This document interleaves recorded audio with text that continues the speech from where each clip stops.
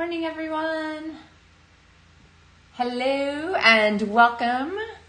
This is Maker Mornings with Meg, and I am Meg. This is the LovenStamps Studio, and I'm excited to see you all this morning or whenever you're watching. Okay, so today's card is actually a really outstanding design. I've used it a number of times over the many years that I've been making cards, and every time I love it because it's just a really simple way to dress up kind of a regular card and make the most of like little, just unusual fold kinds of things. But it's super simple. It really could hardly be simpler. We're just going to chop a little bit off the front and decorate it and be good. But I'm going to share an extra tip with you. It is going to be about using the dies in the Adventurous Sky, so this stamp set here, using the dies, specifically this cloud die, although you could use one of the other ones, to do a masking trick. And I'm going to show you the difference between doing the masking trick and not doing the masking trick and not doing the masking trick. And I think you guys will be able to see just really how much it steps up the card to do this really simple little extra bit. So with that, let us flip our camera down. Hey, Tanya. Oh, hey, Betty. I'm going to flip our camera down and we are going to get started. So let's pull some cardstock here. So first of all, for our tag front card, we are going to have a, let me see if I can get this a little bit better here. We're going to have, whoa, that's not the right direction. There, I think that's a little better. Okay. We are going to have the vertical orientation here. So this is a half sheet of cardstock. It barely fits in the camera. It is 4 1/4 by 11. And hey, Sue, we're going to score this. And the reason you always want to score, this is a little bonus tip, you always want to score the Stampin' Up! Cardstock when you're folding it this direction in half, because it has to do with the hand of the cardstock. The grain of the fiber is called the hand when you're talking about paper. And the grain runs the other direction, so it likes to fold along the grain, not against the grain, which basically means you always want to score here at 5 1/2 inches to go ahead and fold this in half without your cardstock cracking. So if you find sometimes you get cardstock cracking at the top here, first of all, you have to have nice cardstock to avoid that, like the Stampin' Up! Cardstock. But then you also want to make sure you're scoring when it's needed. So usually when I fold cards the other direction, I don't bother. But I know that I can get away with that with our good cardstock. So, all right, we're going to keep our trim right here because the next thing we're going to do is trim. Hey, Nikki. And we're going to cut away the bottom part of our card here. So there's a number of ways you can choose to measure. Basically, what I want to do is I want to be able to use a 3x4 piece of designer series paper to layer here. So I'm going to cut this just a 1/4 inch larger than my 3 inches. So from here to here is 3 1/4 inches. So I'm going to line this up right here at my 3 1/4 mark. I just look kind of where I am and keep that in line there. And then I'm going to cut away this extra piece here. Now, in a traditional tag front card, you would turn this into the tag front, which you certainly could do. But we're going to pull in another piece of designer series paper instead, which is just that much cuter. So this card is sized really nicely to fit designer series paper efficiently. So this piece here is 3x4 and this one is 2x4. So it gives you a really, like if you wanted to make multiples of this card, it'd be really easy to cut them all together. So, and of course, this card is actually one of the ones that you will receive if your order with me is more than $50 this month. So you'll get all the supplies pre-cut and so forth to do this, and a little label pre-die cut. So you can kind of get excited about that. If your order isn't quite $50, that's totally fine. You're still going to get the PDF for all 4 Take to the Sky projects that I'm sharing this month. So, all right, so let's get this part done. And then, and actually, honestly, both sides of this paper are really fun. This one has the little planes on it, but I'm going to cover it up because I really like this solid copper background. And if you saw right at the beginning, the shirt I'm wearing today is kind of copper colored. I really didn't plan that, but it worked out kind of nicely. So, you got to dress the cards you're making, right? All right, so here's a tip for cutting this banner here. When I want to cut a little banner tail, I often will cut up in the center, okay? Usually I just eye it. And then what I'm going to do is I'm going to cut from the corner to the top of that cut and from this corner to the top of that cut. And what that does is it makes it pretty easy to get a banner tail that's fairly straight. So you don't have to do that thing where you like cut one and then it's not right, so you cut one and then pretty soon your tag is about that long. Raise your hand if you ever. I think most of us have been there. All right, so we're gonna go ahead and stick this down, and I need some Stampin' Dimensionals for that. So I'm gonna put a couple here at the top, and then I'm going to add one down here. I wanna make sure that I'm not putting it too low because I don't want it to go below the bottom of our card. So I'm gonna go ahead and pop that on there and position this here on our card. When you have a plaid like this, it makes it really easy to just make sure you're getting that pretty straight. Okay, so let's talk about, we'll come back we'll get to the masking, I promise. It's coming, and it makes a big difference. Oh, yay, Betty. Betty raised her hand. Yep, those short tags, you know. I could just pretend I intended it to be that short, but I could also just use the trick and make it easy. All right, so on the front of our card here, I want to go ahead and have a cloud die. And let's see, do I have the right paper? This is the one I'm stamping on. Cloud die. So we're gonna go ahead and bring in this big cloud here. Any one of them would work, but this one is gonna be a double duty cloud, and you will see why. It's gonna be part of our stamping and part of our masking. So, all right, I'm gonna pop this on here. Remember to use a little bit of washi tape, then you can stick your stuff down and then carry it to your surface.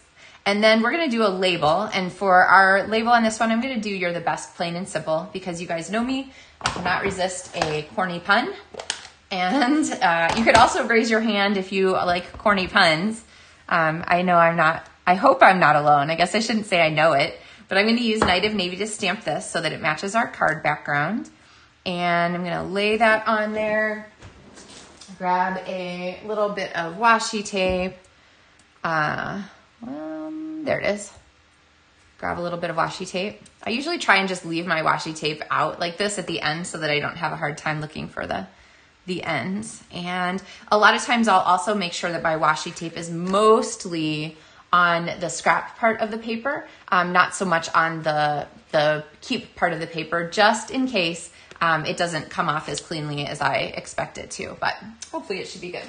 All right. So we're gonna take this and we're gonna die cut it, and look, through the magic of television, we have a label and a cloud. All right, so our label is gonna go here on the front, and this cloud is gonna pop behind it.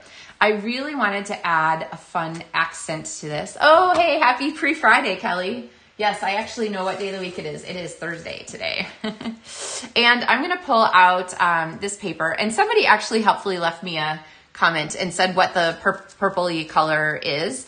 I think it was on the YouTube version of our video. So the last time I talked about it, and I couldn't remember what it is. Gold, copper, and whatever that purpley fun color is. We're gonna use copper again because we have it with a copper clay and they're just so beautiful together. So I've actually got a 1-inch strip, 1x3, and I'm gonna pop this on here as a little accent. And you see how that just really this is gonna be straight. So we'll pretend it's straight. See how that just really dresses it up? So there's with that extra little bit of bling, and there's without, which is also cute. But I think with has that extra little dressy effect. So let's bring this down. You could also choose, let's see. You could also choose to cut a banner tail on this. I think I might actually. I'll show you the other version I made of this card. No, actually, I think I'm gonna leave this square, and I'll tell you why. Because yes, this banner is here, but we have a rectangle here on this label, and we have a rectangle here on our background. So I'm gonna keep this rectangle here to match the rectangles that we have there. So we'll let that tag there be its own special one of, which actually helps it to kind of stand out just a little bit. So I'm gonna run this all the way up to the top. And I'm going to go ahead and put our label on, but we're gonna hold off adding the cloud because it is going to be needed here. So it's a double duty cloud. Gotta love that, right? So I'm gonna pop this on, and then our cloud, when we're ready for it, is gonna pop behind there. But we need this cloud for the inside of our card. So, oh, and then of course we have our industrial trinkets to get added. Hey, Margie.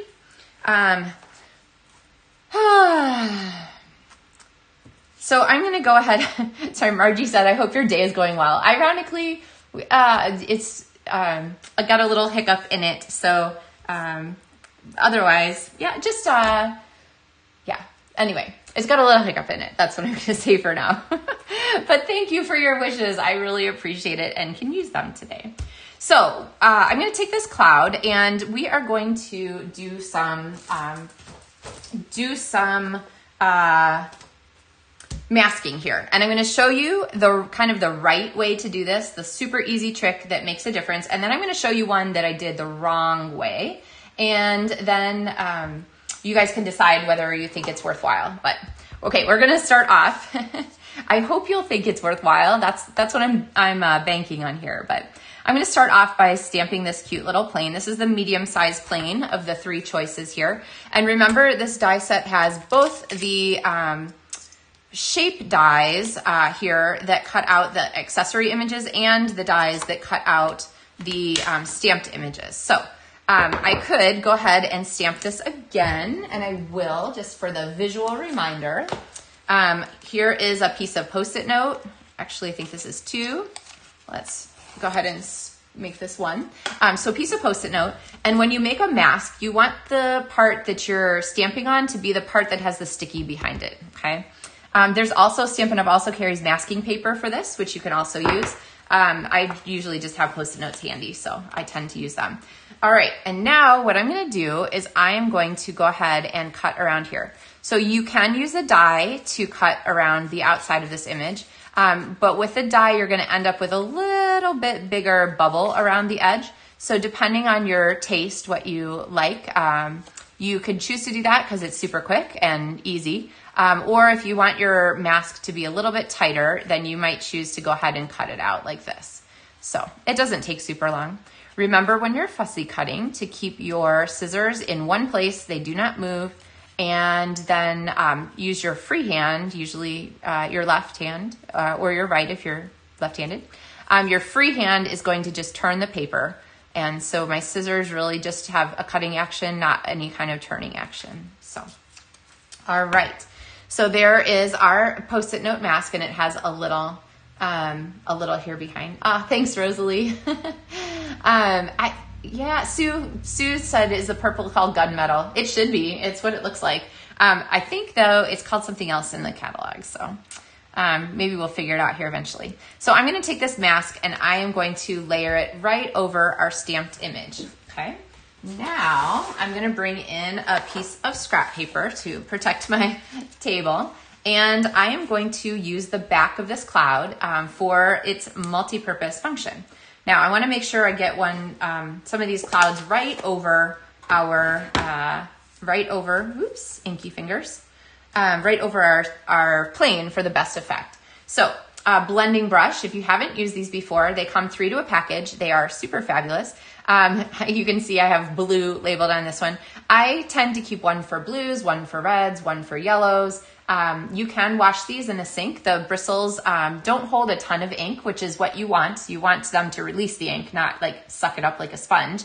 And so you can wash these in the sink, just give it, 24 hours or so to dry. Or when you're done with a color, you can just sort of squish it out and then go on to the next color. If you are changing colors drastically, like red to yellow, sometimes they can get a little bit muddy, which is why I like to kind of dedicate 1 for each. That being said, I never wash my blending brushes, not ever. I have 6 big ones, and I feel like that covers all the colors that I need. Red, yellow, purple, green, orange, blue, and sort of a, darker one, I guess. So those kind of cover. So these are a great tool to add to your stamping collection if you don't have them already. So what I'm going to do is place my cloud on here. I'm just going to tap gently because my pad is super inky. And then I'm going to just practice on here. Now, see how dark this messy splotch is? Let's see. Let's get you guys zoomed in here so you can really see what is going on. So I'm going to go ahead and just tap this a couple times to lighten the ink load. And now I'm going to go ahead, starting on my cloud and working up. I'm just going to brush around the edge. Now, it's not going to take a lot of ink to show up really well. So when I pull this away, can you see how much you can see that cloud under there? Now I'm gonna shift this over and maybe I'll grab just a little more ink, and same, I'm just gonna do the top edge of the cloud here, okay? So that we have our clouds forming. I'm gonna do another one over here and try and grab, I don't think I'm gonna re-ink. Try and grab the top edge of that plane, okay? And I'm gonna move it over one more time and try to get a different little portion of the cloud so that it's not quite all stacked up on top of each other. So this Adventurous Sky stamp set and die bundle is super fabulous because it includes both the planes as well as the backgrounds for the clouds. So really good possibilities there. And then check out the big release. Oh, yay, thank you, Betty. It's tungsten is the name of that color. So that works. That's kind of like gunmetal, right? I don't know. Anyway. What I'm going to do now is peel off our mask here, and there we have our airplane, and it's just really clean and light underneath there. And so here is the difference between the one that I used the mask for and the one that I didn't use the mask for. So do you see how the cloud is, it's okay on this one here. The right one is the one without the mask. It's okay. It's not great. It's not like objectionable necessarily. But I do love the cleanness of the one on the left where we use the mask. It just really helps that image stand on its own so that it isn't overcome by like the clouds in the space behind it. So, all right. Yay, Lila, I'm glad you like that. So then, just to make it easy for next time, I save my masks. I don't recut them every time. I just pop them. You can see I've made this one already. I just pop them here inside our stamp case, and then I have them ready to go for the next time I am crafting. All right. Oh, I started to, I need to keep this handy because we still need this.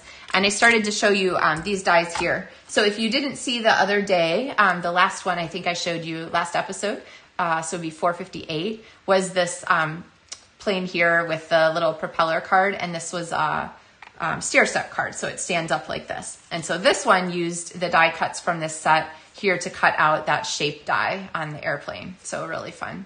And then of course, oh, I didn't tell you the name of this. These are the Everyday Details dies, which this month at least are my top extra shape dies. I'm really, really loving them. So, all right. So we'll come back to the extra cards here in a minute, and I'll show you all 3 of them that we've done so far. But let's go ahead and put this together. And I'm going to show you our finishing touch here with our trinket and where I would put that. So we have our really nicely masked plane here. Yes, oh, I'm glad you guys like that, Margie. It is a really nice ad and really simple. Like it's just the stuff you're doing already. This would actually make a really outstanding decoration for an envelope. So if you were going to need an envelope to go with your card, you know, you could put the airplane and down here in the bottom corner and put some clouds around it. Would be a really cool way to go. So. All right, I'm going to go ahead and fold this up, and now we have our cloud, and we just use the back side, so I'm going to go ahead and use it. So it's a good card element. And pop this right on there. And now we need to add our trinkets here. So I'm going to go ahead and pull one of these, and mini glue dots are my favorite to add for them. And they have that hashed background on them, which makes them accept a glue dot really nicely. So I'm going to press this down here and place this on this corner. Nope, I'm going to put it on this corner. And the reason that I'm doing that is that it is kind of drawing your attention sort of down into the right, which is sort of the natural way that we, at least here in Western world, read things kind of down into the right. And then that sort of connects here the vision between the front of our card and the inside of our card. Now, you could turn this stamp set into anything, just the saying hi card, flying by to say hi. You could add the birthday greetings. You could add happiest Father's Day, you always lift me up, to my friend. Any of those greetings go along with you're the best, plain and simple. So you're the best, plain and simple is just fun. And of course, puns are the best, plain and simple. So this pun is approved by Meg from Loven Stamps. All right, so this is one of our cards. Let me zoom out here so that I can show you just a little bit more. This is the second card, not in order, but this is the second card from Maker Mornings with Meg tutorials, the monthly LovenStamps Monthly Tutorials for the month of May. And I'll just set this one up this way. And then our last one, this is actually the first one I demoed, was this reverse fold card here. So that gives you a good selection. We have one more card coming, and it is also a fun fold actually. So if you're thinking like, I would love to have the printable tutorials for all these, they're super easy to get. You can get them by placing an order in my online store of any size. You get the printable tutorials. If you place an order that is $50 or more, you're going to get 2 of the cards and the card kits for those in the mail. And this plain card is going to be one of them. Then the other way you could get those tutorials is if you are a LovenStamfuls demonstrator. I send out our monthly tutorials every month with that printable file, so you can get those as one of my demonstrators. And this month is actually one of the best times to go ahead and take advantage of that Demonstrator Starter Kit, because it's the normal $99. You pick out $125 of whatever you want in your kit, so it's a really good deal anytime. And then the bonus for May is like, it makes it just even that much better. So it is $82 worth of things that are new colors, the new in colors. It is the 5 new in color ink pads. It is the assorted in color cardstock. It is the in color new markers, and it is the in color assorted designer series paper. So that is about $82 worth of goodies, and it brings the total value of your kit over $200, and you're paying $99 for it. It's free shipping, so you just pay the tax. There is no like trick in that. Of course, Stampin' Up! Is super excited to have you, and they hope that you'll, as a demonstrator, love what you're doing and, have a good time and purchase more stuff and use your discount, your product discount and so forth. But if you don't, if you just get the kit for the value of the starter kit, that's perfectly okay too. The Stampin' Police does not knock on your door and take your stamps away or anything like that. So if you have any questions about that or concerns, or you're like, oh, I think I want to do that, Meg, you can leave me a comment, you message me, you can click the link. There's a link in the video description for information about the starter kit, and you can just go to my website at LovenStamps.com and click through the information there about being a demonstrator. It's a really good deal. It only runs till the end of May. The DSP assortment was on back order for a little while. So if you got your starter kit, I got a message from somebody yesterday who just signed up and was worried like, oh wait, I didn't get my DSP in the kit. It's okay. It was back ordered for a little while. So if you ordered your starter kit in the last week or two, your kit might arrive without the paper, but they will ship it. So don't worry, you're still getting it. All right. I think that covers us for today. Thanks, Bonnie. I'm glad you like it. I hope that everyone has a wonderful weekend, that it's filled with all the things that you love. You get a chance to do some stamping, to share some cards that you made. And with all of that, I will sign off and see you Tuesday for another episode of Make or Mars with Meg. Thanks, guys. Have a great day.